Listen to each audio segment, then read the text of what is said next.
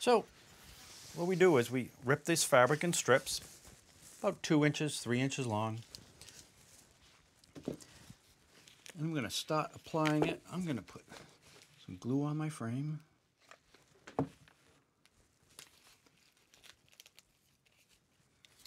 And then basically wrap it to cover. And also this helps, it makes it softer on your head. But if your frame was a little big, you could wrap extra fabric around it to make that diameter a little smaller, make it snug to fit on your head.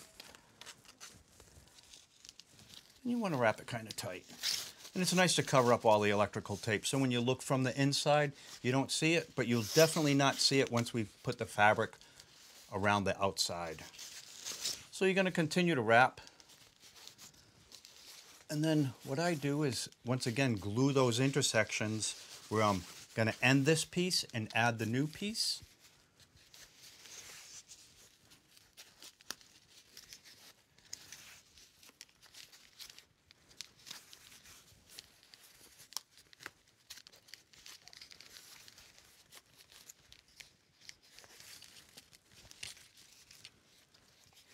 So I'm going to glue this piece off.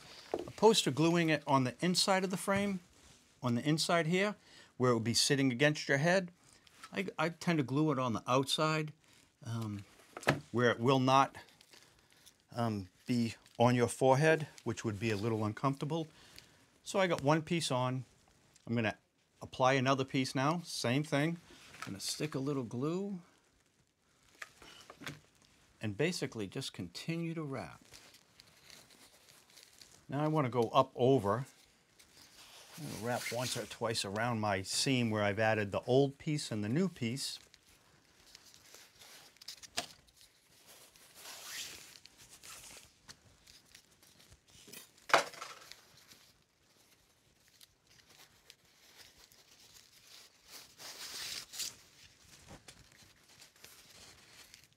And pull it nice and snug. Keep the wrinkles out. You'll get a few wrinkles in there. I don't think it's a terrible thing.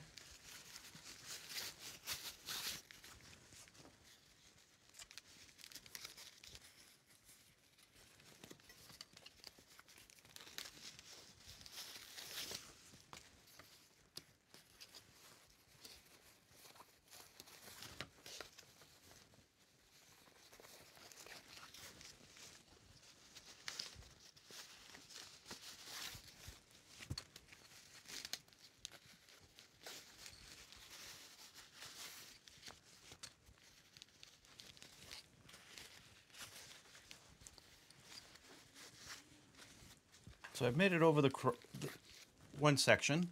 I'm going to got this much left. I'm going to just wrap it around the bottom because I know I have plenty of room so it will fit my head. It adds a little more protection, a little softer on the forehead. I'm at my end. I'm going to glue that guy off.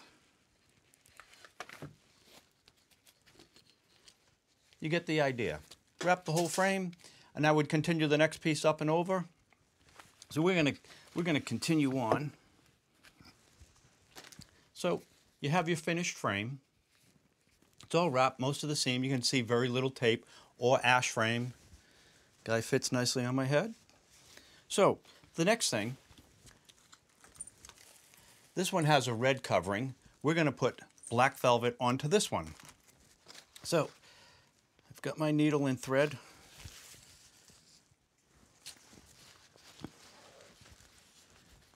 And I like to start like what's comfortable. So I like this forward, so this would be the back. So I want to start sewing my fabric to the back, so the seam would run up the back. But once you apply feathers, you're not going to see the seam anyways, but it's still nice to know that it's back there and you know, it's not going to show. So I'm going to apply my fabric and we're going to sew it to the bottom.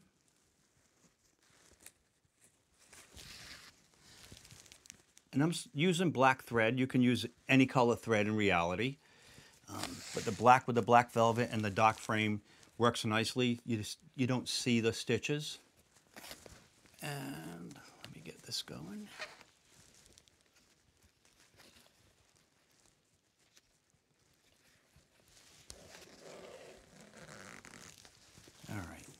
So I have started, and what we're going to eventually do is fold this up and cover the frame so that the black velvet will be on top and not looking at the underside. But so if we sew it this direction, we'll achieve that.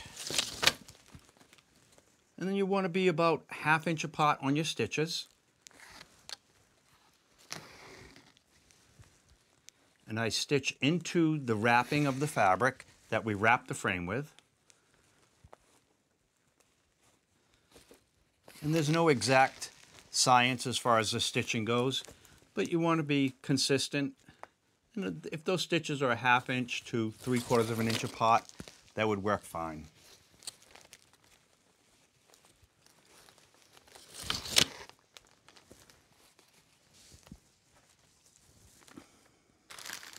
So, a couple of examples of headdresses.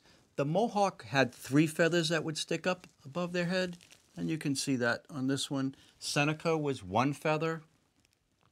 The Cayuga, the feather laid down the back. The Oneida had 2 upright feathers and 1 feather that laid down the back. So those Iroquois people wore a very similar hat. The feathers on top were distinctive of that tribe, and you would be able to tell the tribal members knew who was who by the number of feathers in that cap. They were constructed in roughly the same fashion that we're working on today, and we supply in the kit 3 dowels. So if you want to make a Mohawk style headdress, you can do that, and if you want to make a simple Seneca style with 1 feather, you can do that as well.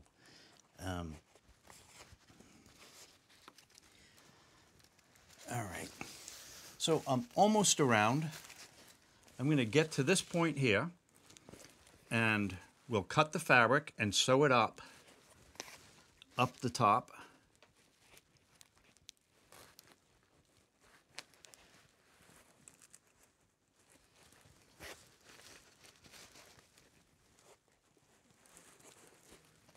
All right, I need to tie a knot and add more thread. I tied a knot. I'm going to continue to this point here.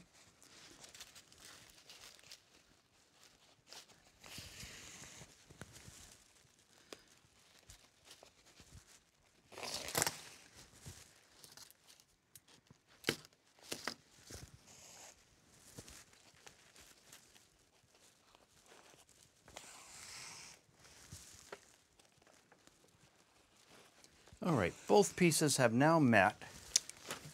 I've got that. So we're going to turn this upright.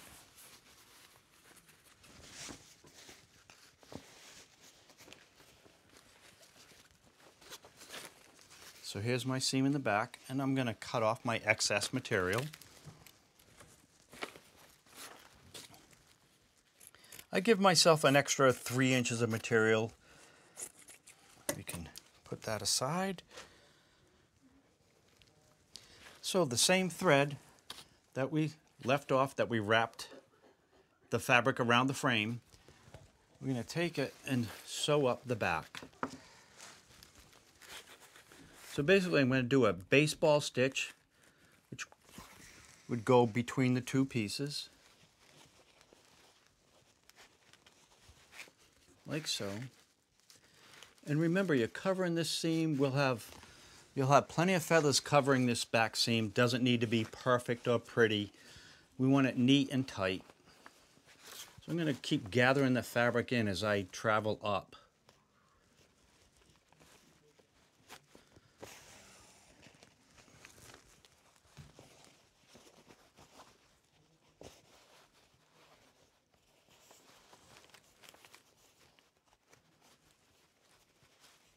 I tend to take nice wide stitches here. I'm going to gather that fabric in nice and tight.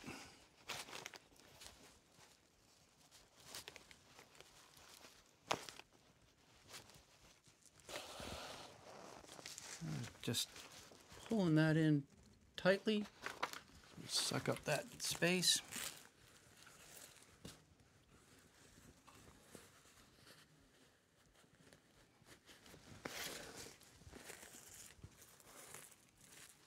Not yet.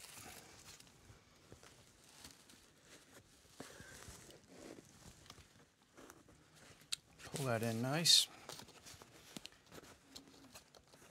So I'm going to continue up to the top and then basically gather all the fabric that's still above.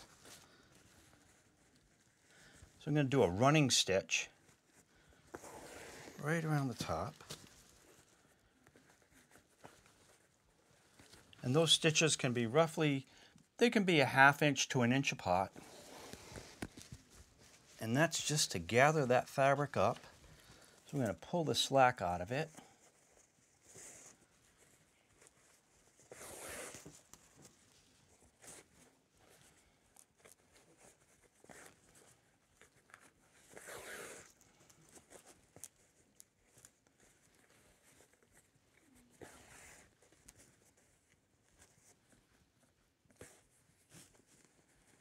So I'm almost back to my seam where I started.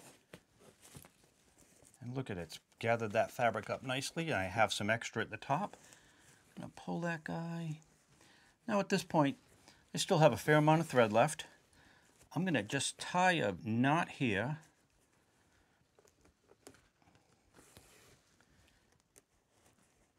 And still leave my thread attached.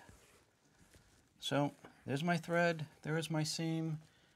Hat still fits. We're doing good. So I have a little extra here. I'm going to carefully snip the top off. We don't want to cut our thread.